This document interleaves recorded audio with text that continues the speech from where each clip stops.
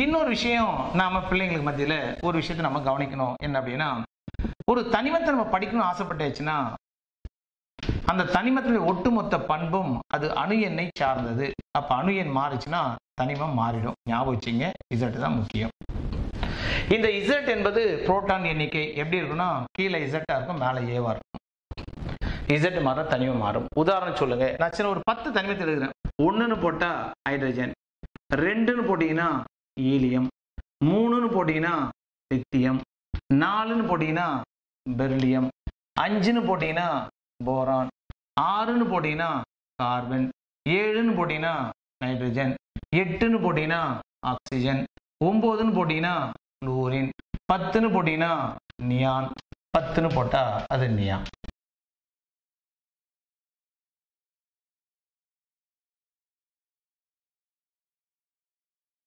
கரெக்டுங்களா? அப்ப எப்பெல்லாம் அணு எண் மாறுதோ தனிமம் மாறும். நிறை எண் மாறினா தனிமம் மாறணுன்ற அவசியம் கிடையாது. சில நேரங்களில் ஹைட்ரஜனுக்கு நிறை எண் 1ஆவும் இருக்கும், 2ஆவும் இருக்கும். ஈலியத்துக்கு அதே மாதிரி மாறும். அதனால நிறை எண்ணை பத்தி நான் பேசல. அடுத்தது இவற்றுடைய எலக்ட்ரான் அமைப்பை நீங்க கொஞ்சம் ஞாபகம் வச்சுக்கணும். அப்படின்னா தெரிஞ்சிருக்கிறதுனால கொஞ்சம் எழுதுறேன், இல்லைன்னா கொஞ்சம் ஞாபகம் வச்சுங்க.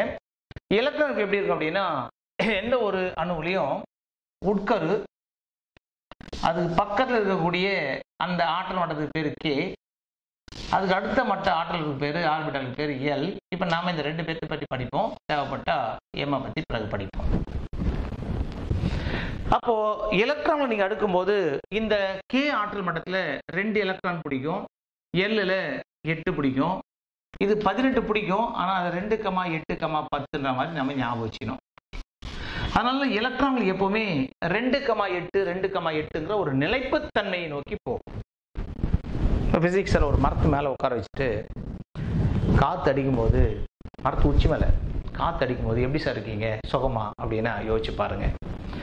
அப்போ மரத்து மேல உட்கார்ந்துருக்கும் போது ஒரு இயக்கம் வரும்போது நிலைப்புத்தன்மை இல்லாம நான் பதறுகிறேன். அப்ப உடனே என்ன பண்ணும் அப்படின்னா, மரத்துல இருந்து வேகமா குதிச்சு கீழே இறங்கி நிலைப்புத்தன்மை.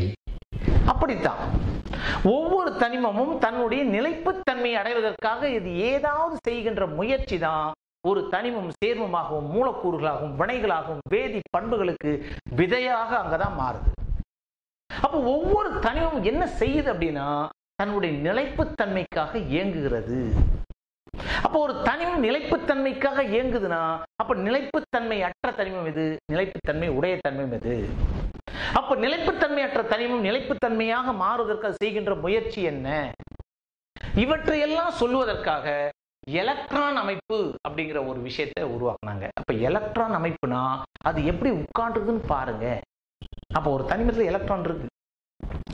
தனிமத்தில் உள்ள எலக்ட்ரான்கள் அணுவில் உள்ள உட்கருவை சுற்றி எவ்வாறு அடுக்கப்பட்டுள்ளது என்பதை சொல்லுவதை எலக்ட்ரான் அமைப்பு.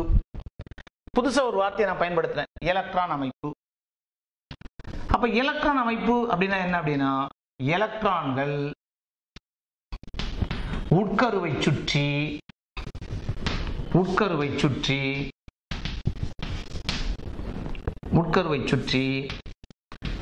அமைந்துள்ள அல்லது அமைந்துள்ள வகை எப்படி அமைக்கப்பட்டிருக்குன்னு பார்க்கணும். அந்த வகைக்கு பேர் எலக்ட்ரான் அமைப்பு. அது பொதுவாக எப்படி உட்காருது அப்படின்னா 2,8 எப்படி உட்காரு அப்படின்னா 2, 8, மறுபடியும் நீங்க போனீங்கன்னா அந்த 10,8 அப்படின்னா மறுபடியும் 8, இப்படி 8 மாறும். உண்மையான எலக்ட்ரான் அமைப்பு முழுசா எழுதணும், நான் அதை எழுதுறேன். இப்ப 2,8,8 அப்படிங்கிற நம்ம எழுத ஆரம்பிக்கிறோம். பாருங்க, ஹைட்ரஜன் 1, ஈலியத்துக்கு 2, இந்த 3 எப்படி எழுதலாம் அப்படின்னா, ஃபர்ஸ்ட் 2 நிலைப்புத்தன்மை உடையது, அப்ப மீதி உள்ள 1 தனி. 4 எப்படி எழுதலாம் அப்படின்னா 2,2. இதுக்கு பேர் தான் நான் சொல்றேன் எலக்ட்ரான் அமைப்பு. எலக்ட்ரான் அமைப்பை நான் 2,8ங்கிற அமைப்பின் வழியாக எழுதுறேன். அப்பன்னா இன்னொரு அமைப்பும் இருக்கு, இப்ப நான் அதுக்குள்ள போல. அப்போ இந்த போரான் எப்படி எழுதலாம் அப்படின்னா 5, 2,3.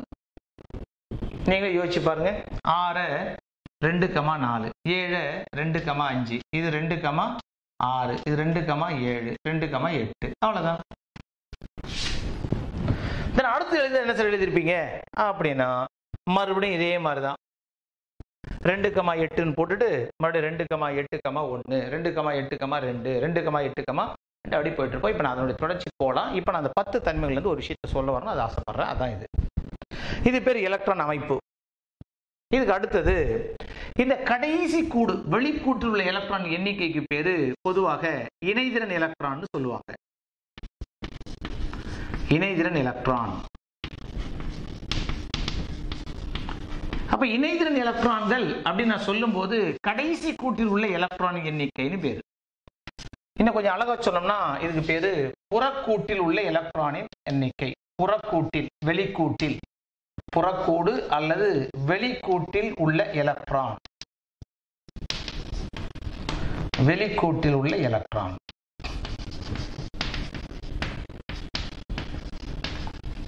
யோசிச்சு பாருங்க.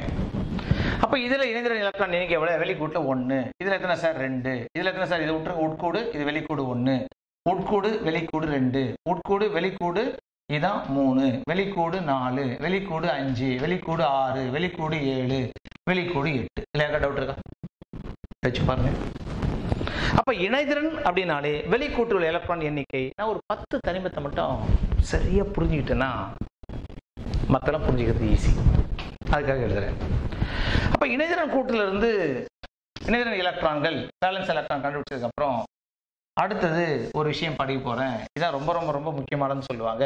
இது பேரு முதன்மை இணைதிறன் அப்படின்னு பேரு. முதன்மை இணைதிறன்.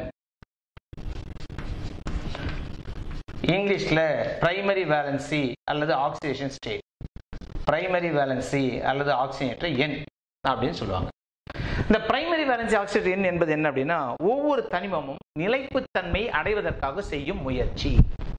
அப்ப நிலைப்புத்தன்மைங்கிறது என்னன்னா, ஒண்ணு நிலையா இருக்கணும்னா ஏதும் இல்லாம இருக்கணும், இல்லையா 2 எலக்ட்ரான் முழுமையா இருக்கணும், இல்லையா 8 முழுமையா இருக்கணும். அப்ப என்ன சார் அப்படின்னா, 1 முழுமை அல்ல, 2,1ல 1 முழுமை அல்ல, 6 முழுமை அல்ல, 7 முழுமை அல்ல. அப்ப ஒவ்வொன்றும் முழுமை அடைவதற்கு முயற்சி செய்யும். சார் அதிகமாக இருந்தால் கொடுத்துட்டு 2 முழுமையா இருக்கிறது, கிட்டத்தட்ட முழுசா ஆயிடுச்சுன்னா இன்னும் 1 வாங்கி முழுமையாக்குறது. பாருங்களேன்.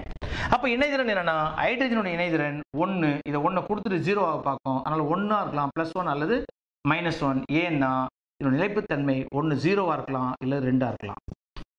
0 இருக்கணும்னா 1 கொடுத்துரும், 2 ஆகணும்னா 1 வாங்கிக்கும். வாங்கினா -1, கொடுத்தா +1. புரியுதா பாருங்க. அப்ப ஹைட்ரஜன் மட்டும் 2 வாய்ப்பு இருக்கு. அதனால்தான் நிறைய இடங்கள் ஹைட்ரஜன் பிளஸ் அயனியாகும். தட் இஸ் நேர்மின் ஆக்சிடேட்டர் எண்ணையும் எதிர்மின் ஆக்சிடேட்டரையும் பெற்றிருக்கும். அதன் உள்ள போகும்போது பார்க்கலாம். இங்கே ஈலியம் ஏற்கனவே 2 இருக்கிறதுனால கொடுக்கும் கொடுக்காது, வாங்காது. இணைதிறன் சுழி. அதனால எங்குமே ஈலியம் எதனுடன் வினைபுரியாது. அதனால ஈலியம் 2ங்கிற மூலக்கூறு கிடையாது. ஒருத்தர் யாருலையும் கொடுக்க மாட்டான், வாங்க மாட்டான்னா அவன் செத்து போனதுக்கு சமம். வினையே இல்லை. அந்த மாதிரி வினையே இல்லாத ஒரு தனிமத்துக்கு பேர் தான் மந்தவாயு. அப்ப இந்த மந்தவாயு என்பது தனிக்கட்டையதான் மொழிய யாருடன் தொடர்புபடுத்தாது, யாருடன் வினைபுரியாது, யாருடன் இன்டராக்ட் பண்ணாது. அதனால அதனுடைய சேர்மைத்தன்மை எவ்வளவு அப்படின்னா சுழி. அது தனிமமாக மட்டும்தான் இருக்கும். ஏன்னா அதனுடைய இணைதிறன் ஆக்சிஜன் 0. கொடுக்கவும் கொடுக்காது, வாங்காது. கொடுத்து வாங்கினதானே நட்பு, கொடுத்து வாங்கினதானே உறவு. நம்முடைய கல்ச்சர்ல சைவ ஆகமத்துல சொல்லுவாங்க, கொடுத்து பெறுவது இறையின் நட்பான். அந்த மாதிரி கடவுளா இருந்தா கூட தன் அன்பை கொடுத்து கடவுள் அன்பை பெற துடிக்கிறான். பாருங்க, மனிதன் கண்டுபிடித்த ஒரு அற்புதமான வழிமுறைகள் அப்படின்னா எல்லாம் வேதியியலுடைய சாத்தியக்கூறு. அப்ப கொடுக்காம வாங்காம வினை என்பதே கிடையாது. வினையே இல்லைன்னா தனிமமா தான் இருக்கும், சேர்மமாக மாறாது. அப்ப ஒருத்தர் சேர்மமா மாறணும்னா அப்ப அந்த தனிமத்தினுடைய கொடுக்கும் தன்மை, வாங்கும் தன்மைங்கிற அந்த ஆக்சிஜனேற்ற எண் தெரியணும். அதனாலதான் இந்த கட்டம் ரொம்ப ரொம்ப ரொம்ப முக்கியம். நான் ஒரு 10 தனிமைகள் எழுதியிருக்கேன். இது போன்ற மற்ற தனிமைகள் நம்ம எழுதிடலாம். இதுக்கு வாங்க, லித்தியம்னா 2 நிலையா இருக்கிறதுக்காக இந்த 1 கொடுத்துரும். அதனால இது +1. ஏன்னா 2 நிலைப்புத்தன்மை உடையது. அப்ப இதுல வாங்க, 2 நிலைப்புத்தன்மை, அதனால 2 கொடுத்துரும், +2. ஏன்னா முதல் மட்டத்துல 2, 2வது மட்டம் நிலையாகணும்னா அதுக்கு 8 எலக்ட்ரான் வேணும். அப்போ 2 நிலைப்புத்தன்மை இருக்குது, 2 கொடுத்துரும். மறுபடியும் 2 நிலைப்புத்தன்மை, 8 நிலைப்புத்தன்மை வாங்கணும், 5 எலக்ட்ரான் வாங்கணும். 5 வாங்குறதுக்கு பதிலா 3 கொடுத்துரும், +3. கார்பனுக்கு ஒரு தனி சிறப்பு. இது என்னன்னா 4 கொடுத்துட்டு 2 ஆகலாம், 4 வாங்கிட்டு 8 மாறலாம். அதனால தான் இதுக்கு பிளஸ் ஆர் மைனஸ் 4. நைட்ரஜன் சிறப்பு இல்லையா 5, அதனால சமயத்துல +5 கொடுக்கவும் செய்யும், வாங்கவும் செய்யும். நிறைய தடவை கொடுக்குது +5. ஆக்சிஜன் 2,6 8 மாறுவதற்கு அதற்கு இன்னும் 2 எலக்ட்ரான் வேணும். அதனால -2, இது -1. இதுக்கு குடுக்கல் வாங்கல் இல்லை, சுழி. அதனால எதெல்லாம் பூஜ்ஜியமோ அது சேர்மமாக மாறாது.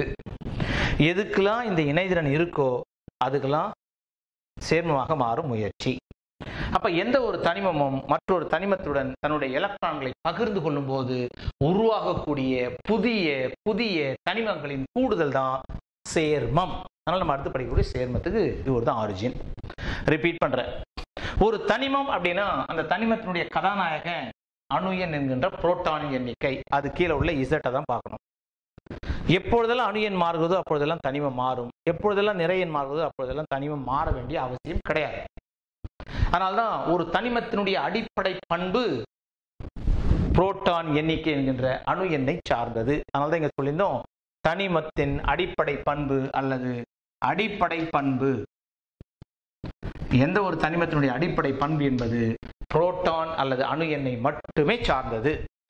சில எடுத்துக்காட்டு எடுத்திருக்கேன். Hydrogen, helium, lithium, beryllium, boron, carbon, nitrogen, oxygen, fluorine, neon.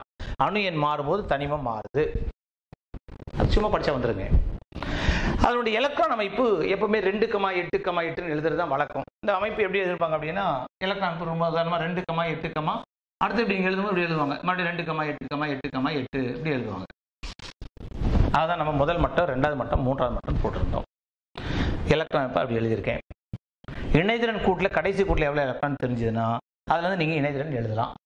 இணைதிறன் தெரிஞ்சதுன்னா ஒரு தனிமம் இன்னொரு தனிமத்துடன் எவ்வாறு இணைய போகிறது என்பதை படிக்கலாம். ரிப்பீட் பண்றேன். ஒருத்தன் எவன் கூடவே சேர மாட்டான் அப்படின்னா தனிமா தான் இருப்பான், தனித்த கட்டை. அப்போ ஒரு தனிமம் மற்றொரு தனிமத்துடன் எலக்ட்ரான்களை பகிர்வதனால் ஏற்படுவதுதான் சேர்மம். புரியுதா பாருங்க.